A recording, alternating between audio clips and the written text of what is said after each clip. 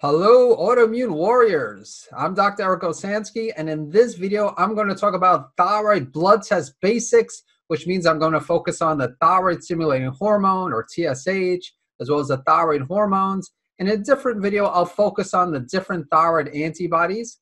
So the other day, one of my patients got a blood test done where the doctor only tested the TSH, and then another patient got results that only showed the TSH and the free T4.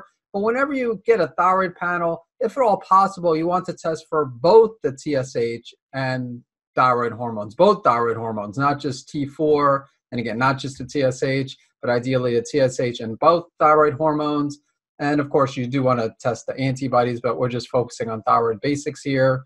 Now, speaking of testing, the main reason I put together these videos is to help people with different types of autoimmune conditions better understand the test results so that they can find and remove their triggers, correct any underlying imbalances, and feel great again. So I mentioned before how at the very least you want to test for the TSH and both thyroid hormone levels. Once again, I do test for antibodies, not only initially, but do follow-up testing for antibodies to make sure they're decreasing. But in this video, I'm focusing on thyroid panel basics. So I'm just going to really focus on TSH, free T3, free T4.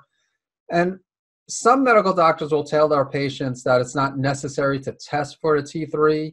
So they'll just test for the TSH and free T4. And I mentioned some doctors just test for the TSH, but there are many doctors will test TSH and T4, but not T3. So why test for the T3? Well, many patients have normal T4 levels and low T3 levels. So it's common to have what's called a conversion problem, where someone is having a problem converting T4 into T3. And so if you just test for the TSH and the T4, but you don't look at T3, then you can't pick up that conversion problem. And also keep in mind that T3 is the active form of thyroid hormone. So you really do want to get a picture of both thyroid hormone levels along with the TSH. So speak about the TSH, why do some medical doctors only test for the TSH, only test for the thyroid stimulating hormone? Well, many medical doctors only use the TSH when it comes to their recommendations, which for those with hypothyroidism and Hashimoto's, typically it's recommending thyroid hormone replacement, and they usually don't pay attention to thyroid hormone levels, as crazy as that might sound.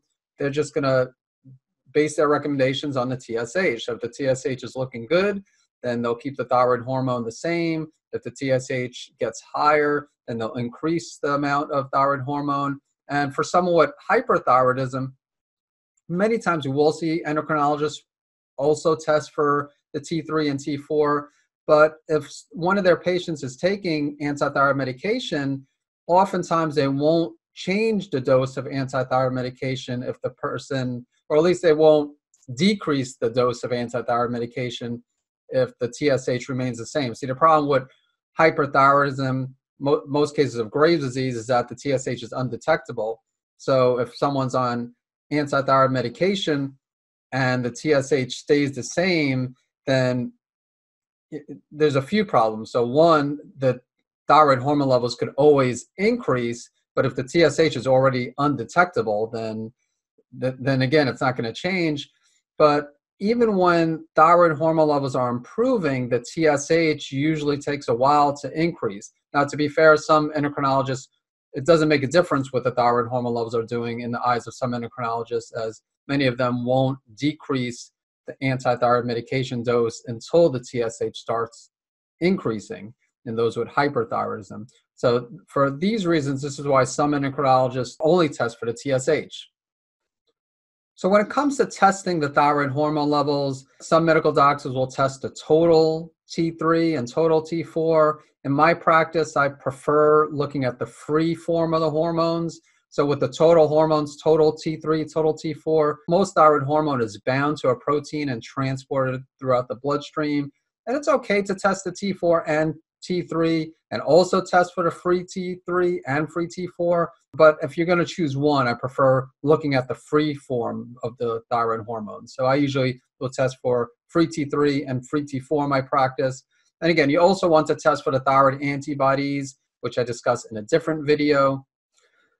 So even though I'm going to focus on thyroid antibodies in a different video, I do want to mention that when someone is initially diagnosed with a thyroid condition, whether it's hypothyroidism or hyperthyroidism, usually the initial doctor, usually it's a primary care physician, won't order a test for thyroid antibodies. Usually they'll refer the patient to an endocrinologist, and endocrinologist is the one who will order the thyroid antibodies.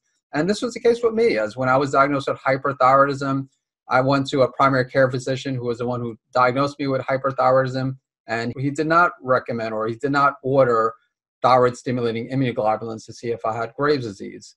And so speaking of as far as differentiating the different conditions, of course, hypothyroidism is characterized by elevated thyroid stimulating hormone or elevated TSH and low T3 or T4, although a lot of people with Hashimoto's have subclinical hypothyroidism, meaning that they have elevated TSH and T3 and T4 within the lab range, but usually outside of the optimal range, so less than optimal. And then with Graves' disease, typically you're going to have depressed or many times undetectable TSH, and T3 and T4 are usually elevated.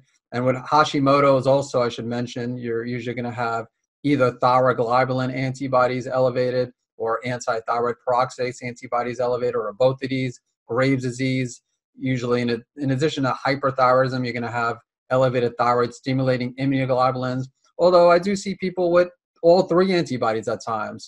There are some people with Graves' disease, for example, that not only have thyroid stimulating immunoglobulins, but also elevated anti-thyroglobulin antibodies and anti-thyroid peroxidase antibodies. And then another marker that I test for is reverse T3, at least with my hypothyroid patients. Not so much. In the past, I did it more with my hyperthyroid patients, but most hyperthyroid patients are going to be elevated due to the hyperthyroidism. But in someone with hypothyroidism, if they have elevated reverse T3, that could indicate a problem with the conversion of T4 to T3.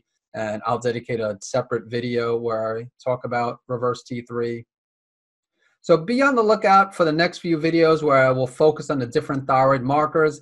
If you like this video, please click on the like button below, and I'll catch you on the next video.